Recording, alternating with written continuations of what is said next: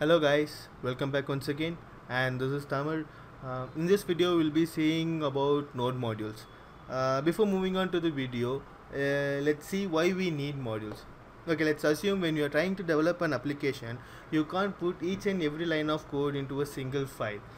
Basically, which makes that file a little messy and unmaintainable. If you need a maintainable code, basically what we will be doing is we have to group specific functionalities and put them into a separate file, and those are nothing but called modules. In Node.js, each and every file which you create is known as modules, later which you can export that and use in for the outside world.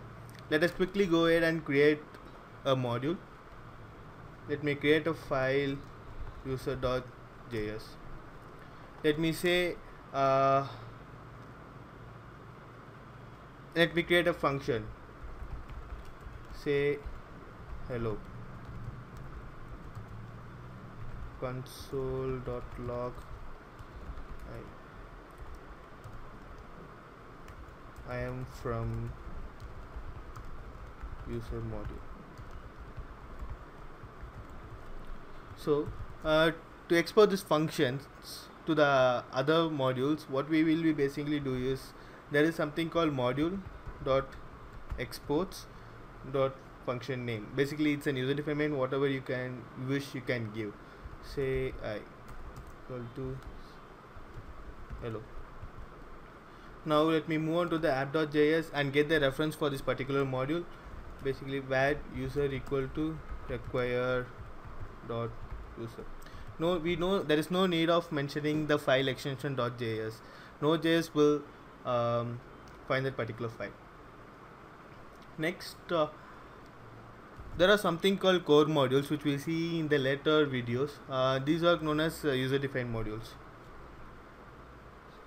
A user dot say I. Let me run this particular file, node app. So now you see the particular function from the user module is invoked. This is how we will be creating modules. In the upcoming videos we will see more in detail on modules, how a module work, what does the module.exports means. If you're wondering what does module.exports is, just see my next video. We will be seeing what does module.exports does in Node.js in detail. Thank you guys, just like and subscribe.